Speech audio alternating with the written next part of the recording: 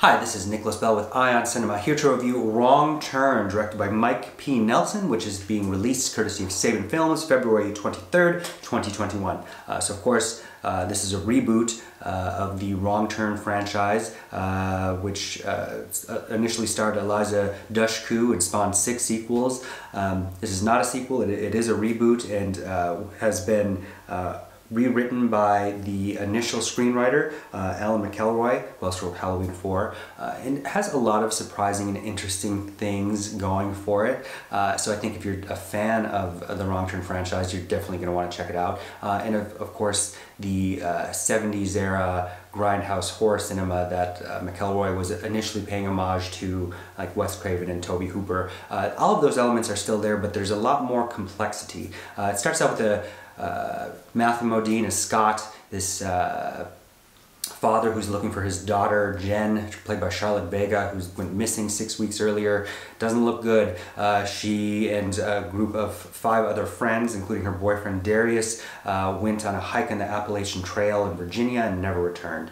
But then the film flashes back to those 6 weeks, and we see 3 sets of couples that are led by Darius, Jen's boyfriend, and they are attempting to revisit historical landmarks from the Civil War period, and of course go off the trail and stumble into a bunch of traps that are held there, and then they become kidnapped after a very violent altercation with group of secretive people known as the Foundation. And it turns out the Foundation, which is led by John Venable, played by Bill Sage, date back to, in the Civil War era, people that wanted to neither fight for the North or the South, but wanted to keep their livelihoods and just kind of squirrel themselves away into the woods to have their own community and culture. They speak their own language.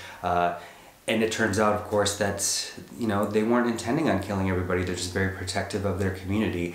So it becomes a unique take on the violence of Americans in response to everything, when it's really a cultural misunderstanding, if you will. More violence ensues. There are some narrative tics that you can predict, but it's very uniquely satisfying in a way that is surprising for a film that has a franchise with 6 films and a reboot, and you think you know what you're going to expect, and it luckily has the audacity to play with those expectations. As I said, Charlotte Vega is very interesting. There's a character named Edith, played by Daisy Head, who has this nice Belle Powley energy. Bill Sage, who you might recognize from his many films as character actor, including the We Are What We Are remake, or in Greg Araki's Mysterious Skin. Daniel R. Hill, who is, can also be seen in the upcoming Cherry, is in it. I was reminded of Nothing But Trouble in the Vulcanvania segment, in the kind of vigilante justice of this community, M. Night Shyamalan, The Village. All of those things are kind of swirled there into this interesting pot of a film. Overall, I would give this Wrong Turn reboot 3 out of 5 stars. Thank you. Hey, this is Eric from IONCINEMA.com. If you want to support us, subscribe below.